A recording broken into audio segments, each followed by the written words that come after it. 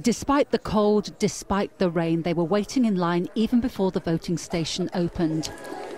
There's been an enthusiastic turnout in this neighbourhood where many people believe they would be better off with Russia. It is like a holiday for us. I was born in the Soviet Union as part of Russia, and we want to go back there. I would vote for Ukraine, but because of that self-proclaimed government and all the mess, I will vote for Russia.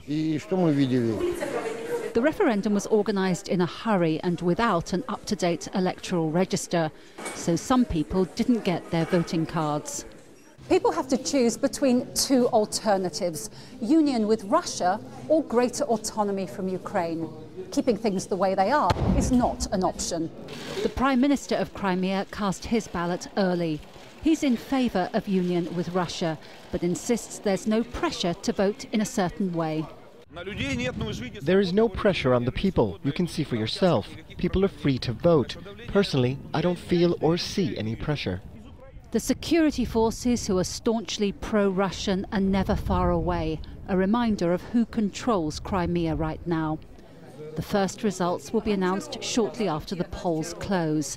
But among the people we spoke to, there was little doubt about the outcome.